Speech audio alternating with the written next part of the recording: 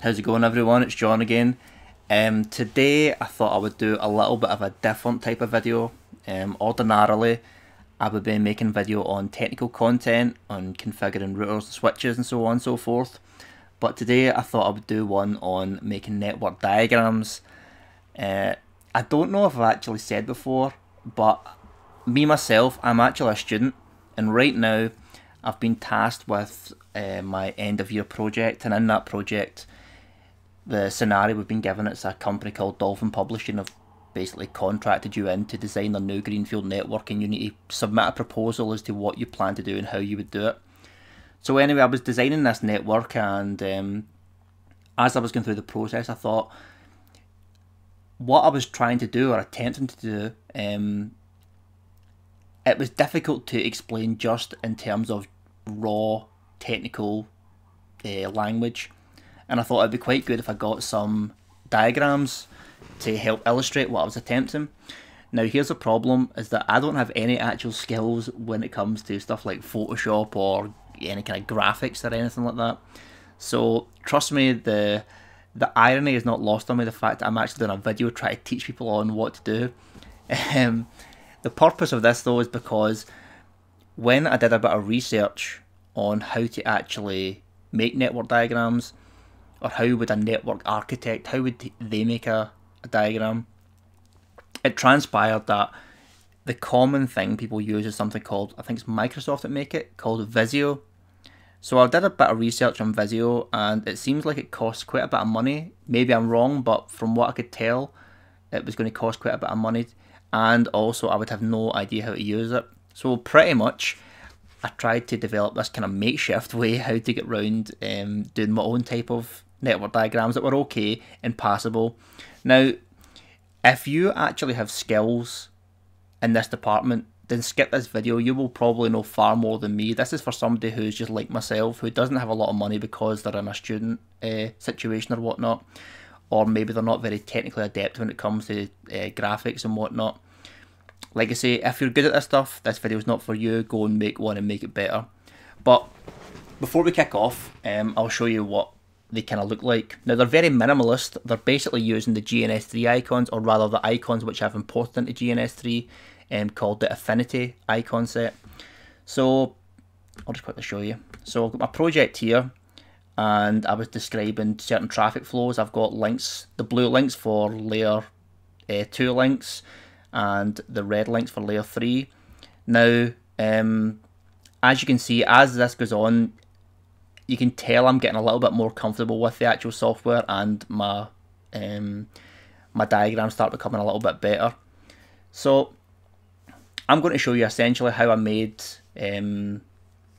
these diagrams, and it's very, very simple. I mean, they're not the most jaw-dropping diagrams. They're very simple, but they add a little bit to if you've got a blog or you're doing a report or a project. It's quite simple. Like I said, I've got a VPN here, site to site. I've got MPLS down here, got PBR pretty much, and you know, it worked out pretty well, I felt, considering I had no experience as to what I was doing. So what I'm going to do is, actually, do you know what, I've got the actual some of the images here. So these are the kind of diagrams I was making. One there. There's one for DHCP snooping. Got a wee rogue server here. Policy-based routing with your voice traffic getting routed through the MPLS circuit, so on and so forth. Your VPN tunnel here. This is me doing my NAT traversal. I've got a video on this if you're wondering what this is. This is using the Tor network to for NAT punching basically. And this is me describing it. So basically I'm going to show you quickly as to how I made these with absolutely no skills in graphics. So the first thing I did was I went on to, well, I already had these icons, but if you don't know where they are, I'll show you. So the Affinity icons GitHub, and it'll take you to this set. Whoever made these, by the way, thanks very much, because they're actually really nice, and the person who made them obviously put a bit of time into it and didn't charge anyone anything, so big kudos to you. So what you do is you come down here and you click on clone or download, and I just download the zip. Now once you do that, Once that downloads, it'll take a wee minute or so. Then you'll have this folder, and in here you want to click on the SVG. Now in the SVG folder you've got circle, naked, square. That's going to basically denote the type of icon you're going to have. You can have square ones. I was using square for my switches, circles for my routers, so on and so forth. So that's the kind of format I was using. So I used these icons and I used them with this free website called Drawio. Now, like I said, I don't know if that's the best way to do this, but it was free and I found it very simple for someone like myself who doesn't actually have experience doing this. So go to Drawio and then you click on, or Draw.io rather, and then go to create new diagram, and a blank diagram will do. Now, full disclosure here, this one I'm making is going to be quite quick and it's not going to be aligned or perfect or even particularly good. It's not even going to make sense. I'm just going to chuck in a bunch of icons just so you can see how it looks. So the actual logic of it won't make much sense, but you can get a rough visual as to how it'll look. So what I'll do is I'll grab a square, okay, and we'll say we'll grab a grey square, and we'll have a switch. So go down to switch, square, switch, and pull that in, and we'll do a multi-layer as well. So we just drag and drop them, and they're a little bit large, so if you go to the corner and just pull it in, 70, same again, pull it in. Now, rather than doing that multiple times, just right click it and click duplicate and duplicate. Now, like I say, these are, just delete that. Move this up here. Like I said, these are not going to be perfectly aligned or anything like that. I'm not going to spend an awful lot of time on it.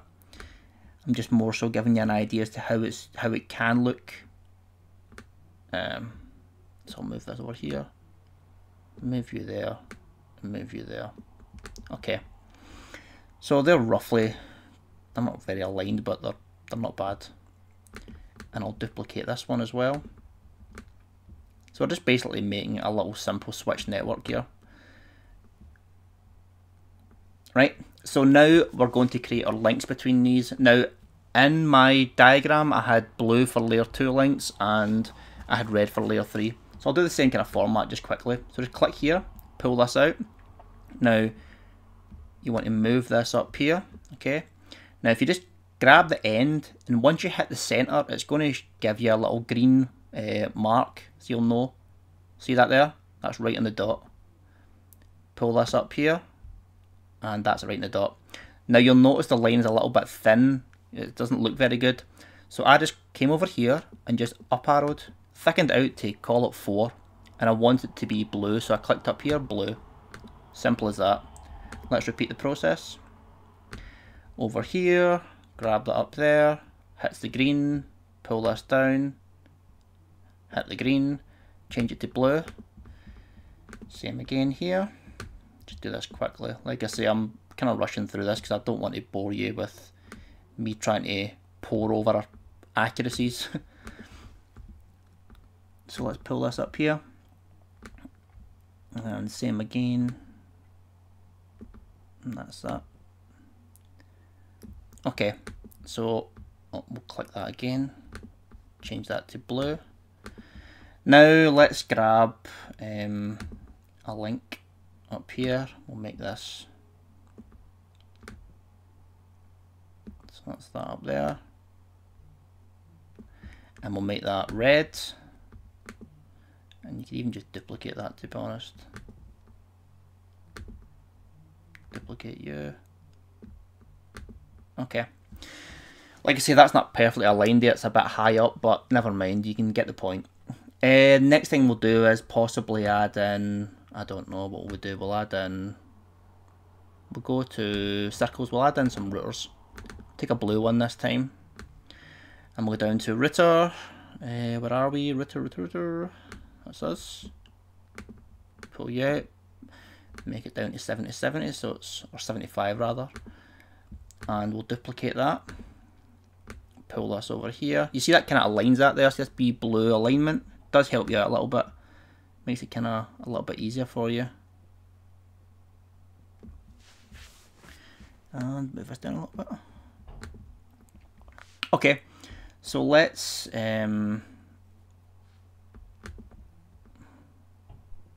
we'll add, pull that down to there. And of course these are going to be layer 3 links, so it's going to be red again.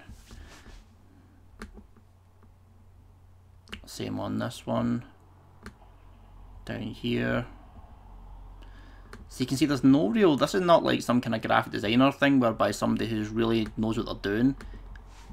This is, I have no idea how to do this. I just kind of learned it on the fly, and it's really simple. So what else will we put in? We'll put in perhaps, let's say we've got an evil eavesdropper, somebody who's spying, trying to hack the network. So we'll go down here, take a red one because he's a bad person, and we'll grab the skull one. Okay, so we've got a skull, and we'll shrink you down to that size, and maybe we'll add in an arrow like this to just denote that he's trying to spy in the network. Move that up here, and let's colour that. Let's make it a darker red. So if we click these wee buttons here at the side, you see they actually change the colours. Fill that in with a darker red. Again, this is misaligned, but I'm just going to rattle ahead. And what we can also do is perhaps, let's grab a client. We'll make a blue client actually. And we'll take a square. Pull this one down here.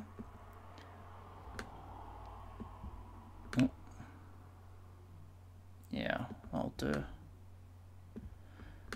And we'll duplicate you.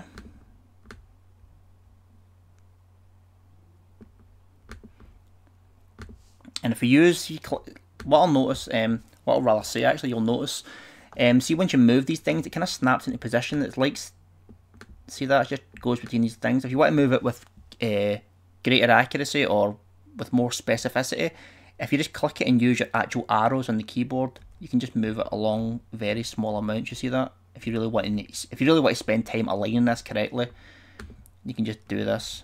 But like I say, I'm not going to bother too much about that just now. And maybe let's get a wireless one perhaps.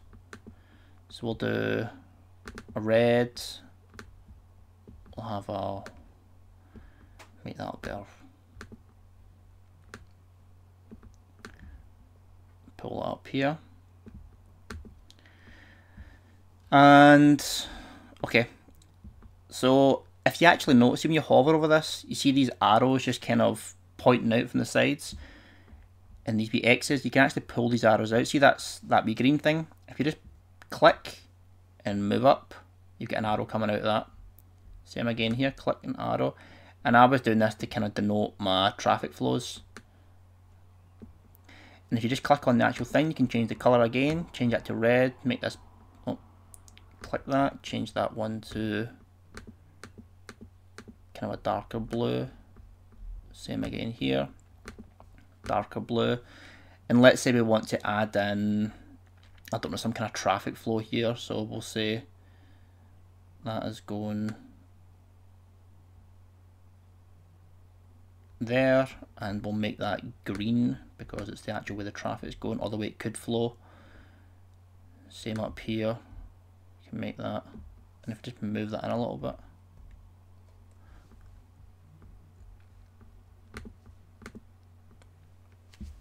And this one here, we'll change the direction. This can be,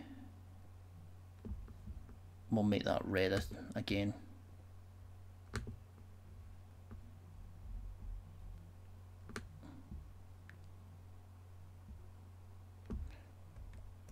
Just move that out a little bit. Click here. Okay, so let's perhaps add in a wee server at the side. We'll go down here, we'll take a grey one, we'll do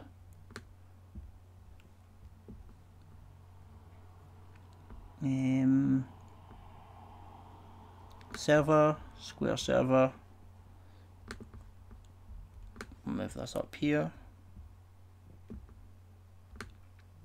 make that 80 a little bit bigger. and whatever. Just make that go down. Make that green as well.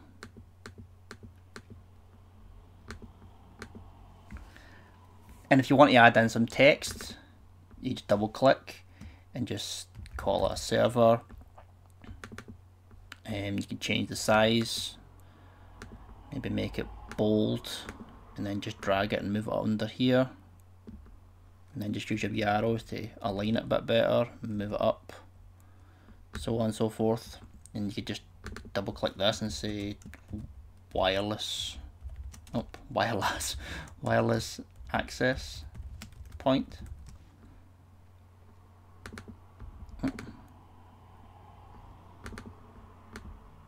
There we go.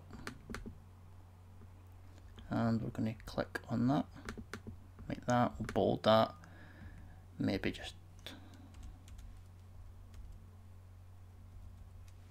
move that there, we'll pull it in, and then use your arrows. And I'll just make, what else have we got?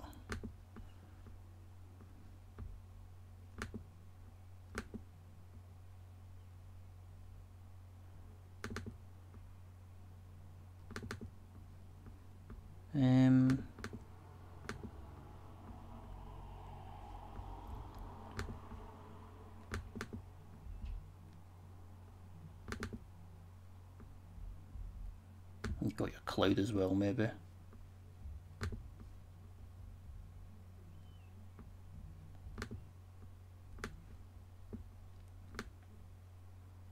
You can make that out there. Let's say you wanted to move all this a little bit, just drag it and pull it down a little bit, so it's down a bit. And same again. Make that green, move that over a little bit, pull it down. Okay, so this is not the best diagram. Obviously, it's been quite hurried and just shoved together. Doesn't make much sense either. So ignore that. The point is just it's pretty much to show you how to actually use this. Now, if you take the grid off, that clears that. Now, the way I did this was, you could probably actually do this better by saving it, but the way I did it was just by doing a control and a print screen. And I'll just go over to Paint and just Control V it, and then I'll just simply crop it. So just grab that.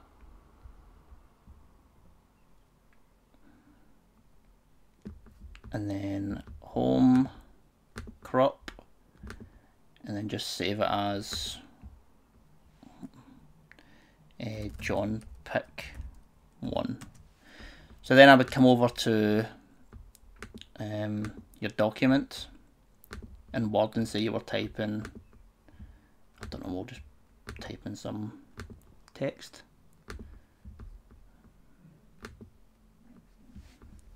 This is just a test to see how this looks. This is a diagram of how the network topology will be. And then I just came over here and pushed insert pictures, and then John Pick 1, and pulled it in there. And you could move it a little bit. And then perhaps you could just do, like, change that and maybe make it italic. And then just type in like figure 1.1 network topology. Come down here, back to your 14 again, left center, and blah de blah, and continue. So that was a quick way to make a little network diagram. And I think it's quite useful for doing reports, projects, or blogs. If you don't know how to actually do it, if you've got better software, if you're good with Visio, if you're a network architect and you can do this stuff easily, then just ignore this video. Obviously, you can do it much better than me. But if you're a poor student and you've got limited abilities to make diagrams, then I think this is quite a simple way to do so, and it looks okay. It looks quite minimalist and simple. So yep, I think that'll be the end of the video. I hope to get another one out soon, an actual technical one. This is a bit of a random one, but I thought I'd put it in anyway. And yep, so that's the end of the video, and I'll see you guys soon. Thanks very much. Bye.